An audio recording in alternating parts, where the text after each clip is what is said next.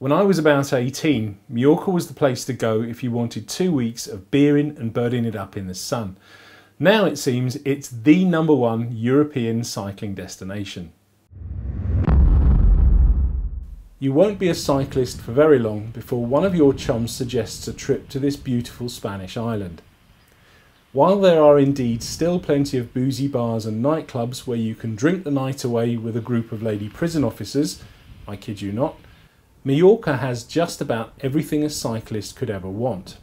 It has quiet roads with courteous drivers, fantastic scenery, flatlands, mountains, and of course great weather. I mean, what's not to like? It's precisely for these reasons that traditionally Mallorca has been the destination for many of the pro teams' early season training camps. Even now, if you go there in early spring, it's not unusual to be riding alongside the greats, even if it's for only a couple of nanoseconds as they whiz past you up one of the iconic climbs. Situated in the Mediterranean, Mallorca is the largest of the Spanish Balearic Islands and is about 90 minutes flying time from the UK. Its capital, Palma, is in the south, along with its main airport, which is one of the busiest in the whole of Spain.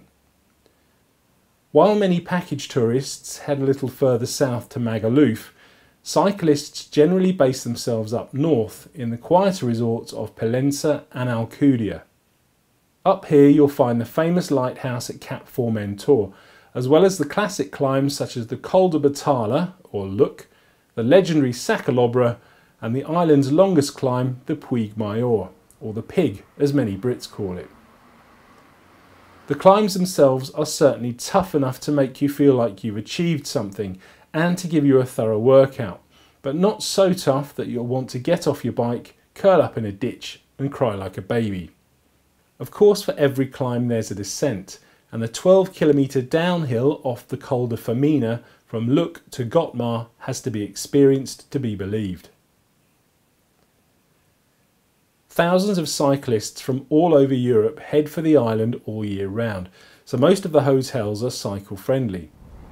The road surfaces are generally very smooth and well maintained, although up in the mountains they can be a little less looked after, probably because so few cars actually use them. Without trying to sound over dramatic, I personally would say that Mallorca is about the closest thing to cycling Nirvana it's possible to get. So that's the lowdown on cycling in Mallorca. But because I grew up in the UK in the 1970s and 80s, I'm pretty much obliged to say the water in Mallorca don't taste like what it oughta. And for all of our international chums who have no idea of what I'm talking about, if you click on the link in the description to this film, all will be explained. Thanks for watching.